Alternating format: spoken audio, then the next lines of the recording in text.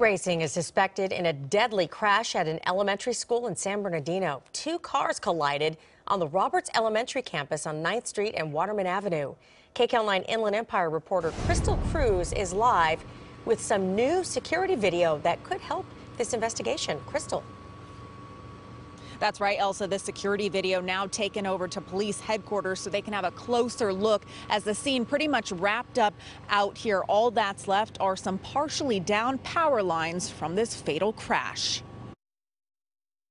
I heard engine, you know how street racers ram their engines? Let's look again at a slowed down version of security video from an auto repair shop a block away that shows one car on 9th Street in San Bernardino pass a white truck, and moments later another car flies by. I saw the car in the school all of a sudden spin around and boom.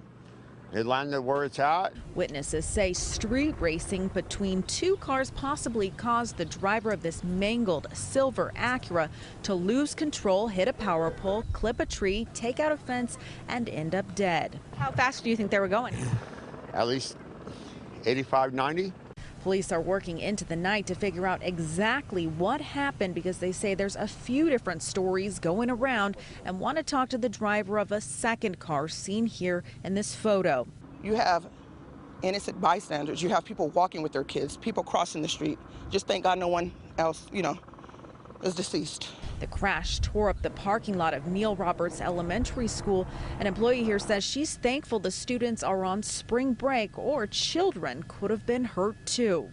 You can kill people, by doing something stupid for the moment, having fun for the moment. Is it worth it? No, it's not. You're hurting people in lives and families. The speed limit out here 40 miles per hour, so these drivers possibly going twice the speed limit, up to 80 miles per hour.